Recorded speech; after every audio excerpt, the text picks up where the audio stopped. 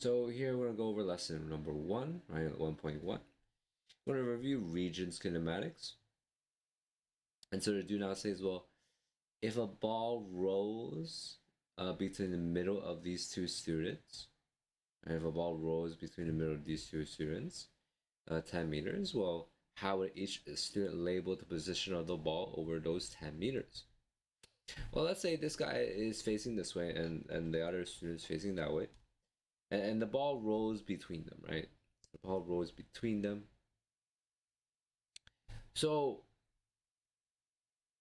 this person, as the ball is rolling to him, in his perspective, right, the perspective of the guy on the left, well, he says that, well, the ball is rolling to his right, right? So the ball is rolling to his right.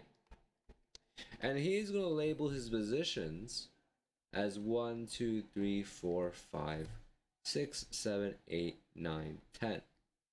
And that's how he was going to label them. Oh, but the guy on the left here, I mean, rather on the left, but the guy on the right here, well, he sees that the ball is actually rolling to his left, right? So the ball is rolling to his left. And how is he going to label the positions? Well, he's going to label them -1, -2, -3, -4, -5, and so on and so forth. And the idea I want to highlight here is the frame of reference, right? From what point of reference are you taking measurements from? Because that's very important in physics. It's very important in physics. We need to know exactly where you're taking measurements from because, well, if we take a look at it at another location from a different point of view, our measurements will differ. Here's a brief video on frame of reference. I suggest you watch it on your own time. I want to briefly describe frame of reference in less than 10 seconds. So let's say you see someone in a car. He's driving past you, you're standing there. You think that the person in the car is moving. Technically, he's moving with the car, so therefore he is in fact moving in your perspective, in your frame of reference. But the person in the car, he doesn't feel like he's moving, right? He himself is stationary. Whereas his surroundings, everything else is moving instead. So your frame of reference in his point of view is very much different than an observer. Now I try to explain that in less than 10 seconds. I don't think you will get that in less than 10 seconds, but I suggest you watch the video. But as we move on, we're going to briefly go over scalars and vectors. Again, a scalar is a quantity that only has a magnitude, and magnitude is only just a number. Whereas vectors are quantities that have both magnitude and direction. And so direction is important here. The vectors have direction. Distance versus displacement, right? Distance, total length traveled. Displacement, final position minus initial position. Displacement is a vector. Distance is a scalar. Distance is how far you are from where you started. This is an example question here, right? What is your total distance traveled? 5 plus 7, 12 kilometers traveled. Here, basketball, you run a basketball court, run the court and back. What is your total distance traveled? You guys have to realize that, well, as you're running the court and back, well, you're running the court, running back, that's 30 meters, right? And this is also 30 meters. So in one time, you travel a distance of 60 meters. And so you travel a distance of 60 meters. If you do this 3 times, well, then you've traveled 180 meters. Right, because you're calculating total distance and he does it 3 times. Right, so running the court and then back is 1 time. Let's do this, I guess. So you have a baseball player.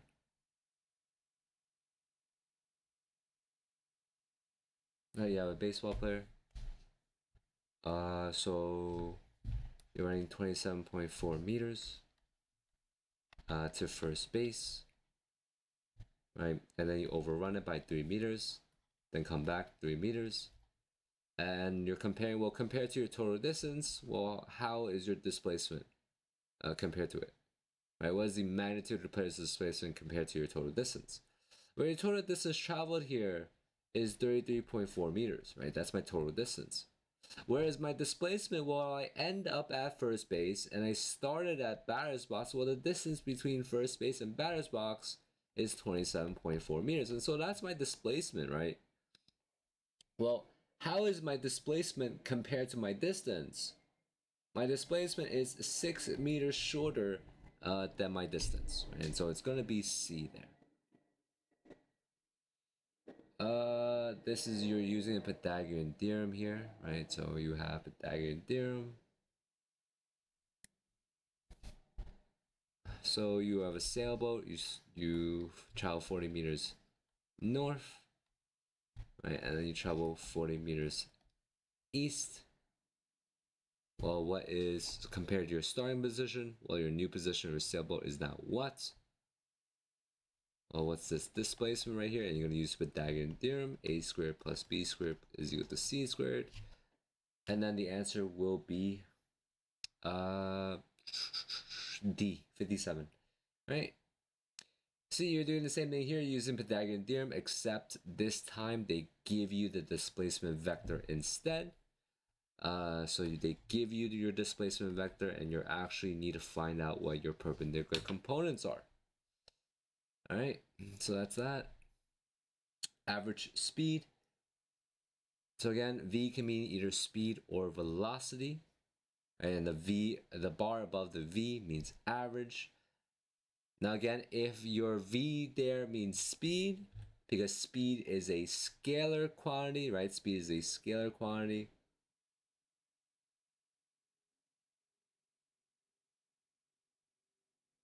The speed is a scalar quantity. Well, if V means speed, right? If the problem is looking for speed, well then this D must also be a scalar quantity, and the scalar quantity is that it is distance. Right, and same thing, and then you guys can do this practice problem yourself. You can do this yourself, right? Here you're taking average speed, you're doing 15 plus 21 divided by 2. That can you do yourself. Here you're doing 2 pi r, right? So here you're going in a circular path. How do you measure distance in a circular path? Well, distance in a circular path is 2 pi r. Right? And so you have your time here, you have your radius, and you solve for average speed. Now, if on the other hand, if you're looking for velocity, right? If you're looking for average velocity here, well, if you're looking for average velocity, well, then your displacement, or rather your D here, will mean displacement, because again, that is your vector quantity. Right? This is your vector quantity. And then you can pretty much do your displacement right here. Okay. I really just want to get to these AP physics questions. That's why I'm kind of like just rushing through everything. If you haven't realized by now, I am basically rushing through everything. So, so here I'm gonna go a little bit slower. All right, so I run around a circular track with radius 25 meters for 4.5 times. I mean 4.25 times before stopping. It takes me 16 minutes, right? And what is my speed? So again, your speed here, since we're looking for speed, right? Well, this D right here must mean what? Well, it must mean distance, because speed is also a scalar, right? So D is scalar, which means that distance is the scalar version of D. So my time here is 16 minutes, which is 60 seconds, right? And so, or rather, no, 1 minute and 60 seconds. So 60 minutes has 960 seconds. Your radius is 25 meters. You go around 4.5 times before stopping. You want to know what your speed is. So essentially, right now, right? So essentially, right now, what you guys have to realize is that, well, since you're traveling around the circle 4.25 times, right? So you're traveling around the circle 4.25 times. And if you know that your distance around a circle is your circumference, right? So V bar is equal to 2 pi r, because that's your circumference. Well, if you travel around this path 4.25 times, I have to multiply my circumference by 4.25. over t, which is 960. Right, and then you get your velocity. I don't have a calculator on me, but you can do it yourself. You can do it yourself.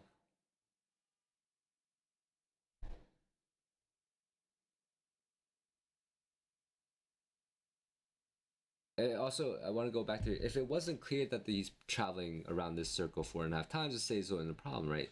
So he goes around 4 times, right? 1, 2, 3, 4, and then it's 0.25, 1/4 time. So he goes around the track 1/4. Now, um, now 11b says, well, what is your velocity, right? So what is my velocity here? What's my velocity? But you have to, okay, so you have to realize, well, if you're looking for your velocity, well, this d here means displacement.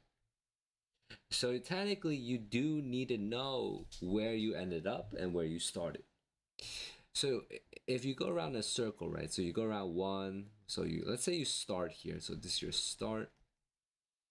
You go around 1 full lap. That's 1, 2, right? 3, and then 4, and you go back to your start, and you go 0.25 times more around the track, right? You go around the track 1/4 of the track, so you kind of end up here. Now your displacement is not this curved path, right, of the circle. You don't care about that. That's not your displacement. Your displacement is, well, how far is your end point from your start point? That's the only thing you care about there, right? This is the only thing you care, the length of this path. Well, how do we calculate the length of this path? Well, it turns out we have the radius, right? We have a radius. We have a radius of 25 meters. How do you think we could solve for this length? Well, we can solve for the length by using a squared plus b squared is equal to c squared. And that's what you're going to do, right? So you're going to solve for displacement using this formula. Then once you get your displacement, you plug it in here, and then you get your average velocity. Let's do 11C. Now 11C, I didn't do this with students in class. So if you're a student in class that is watching this right now, I didn't do it with you at this point. I did it with you at the end.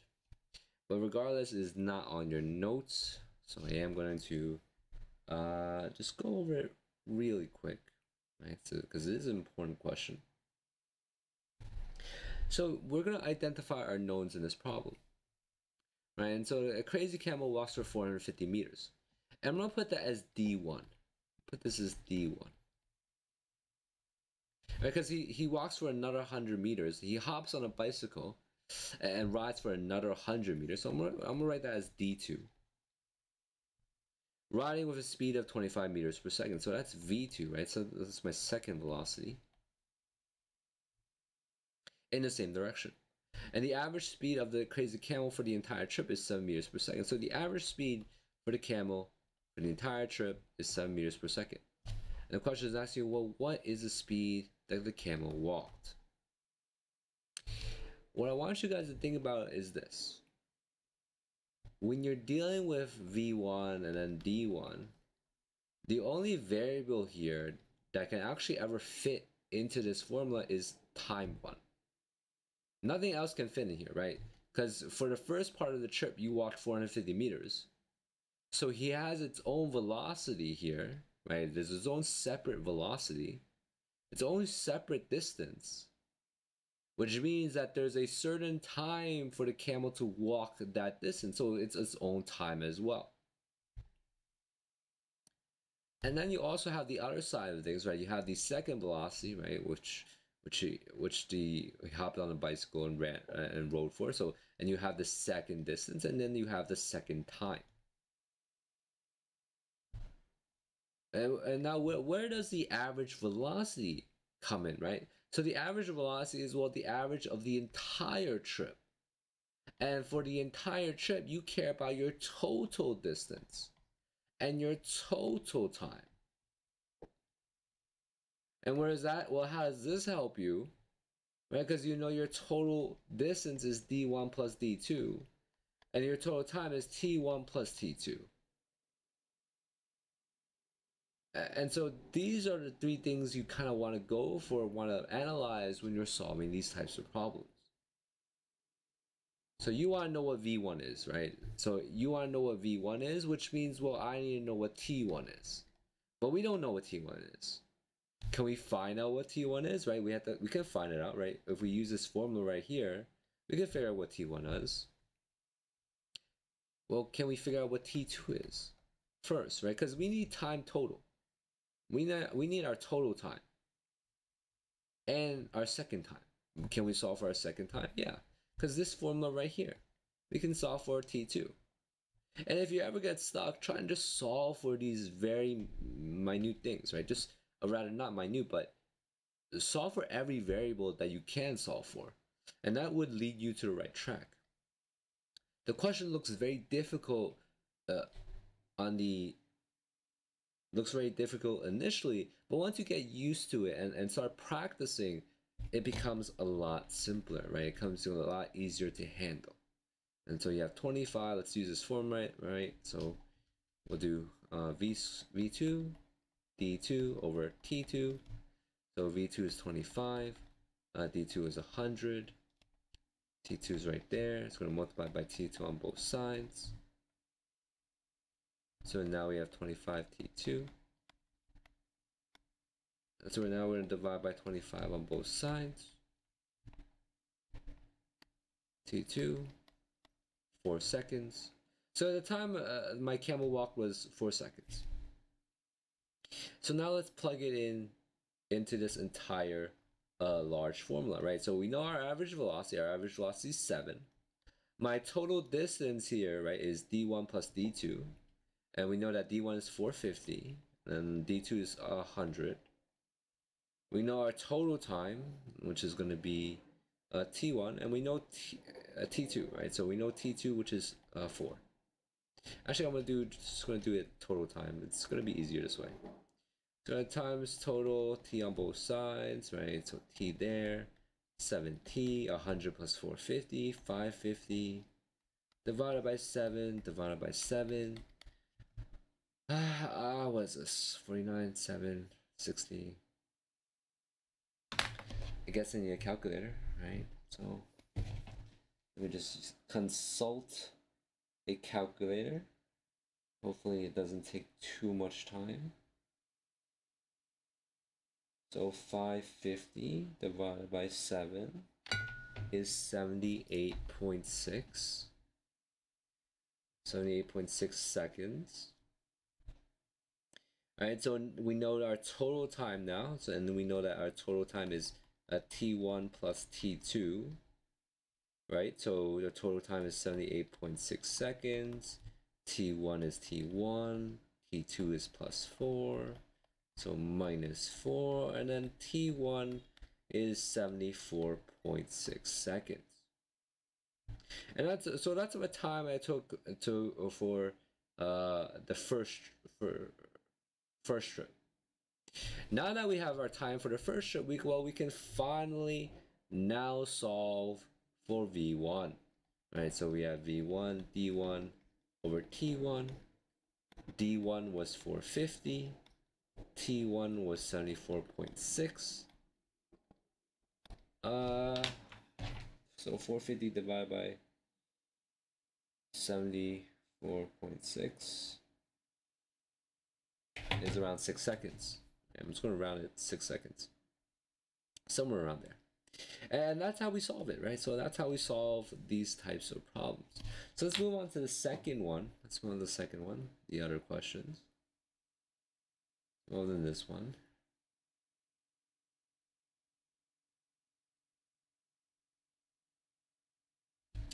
So an eccentric emu runs 20 meters per second, right? So that's our first trip. Right, so you can say that, well, V1 is 20 meters per second. And your time here is 5 minutes, which is essentially 300 seconds. So that's T1 for this first part of the trip. And once it's tired, the emu runs at a slower speed for the next hour. Well, we don't know what the slower speed is, but we do know the hour there. So the time for the second part is 3,600 seconds. The average velocity of this emu is 15 meters per second. And so what speed was the emu running when he was tired? So they're looking for v2. Can we solve for this, right? Again, list everything that you might want to solve for, right? Which is d1 and d2. And again, we know that v1 is equal to d1 over t2. We know that v2 is equal to d2 over t2. I'm sorry, this right here is 1. Apologize, guys. That's 1 there. This is t1 there. V bar is equal to d total, v total, which is essentially d1 plus d2, t1 plus t2. Now, things we can solve for first. Well, we can probably solve for d1, our distance that this person took for the first trip. Right, so let's do that first. Let's do so it's v1, right? So v1 is equal to d1 over t1, and v1 is 20, and then d1 is d1, and then t is 300. So multiply 300 on both sides, and that gives you 6,000 meters.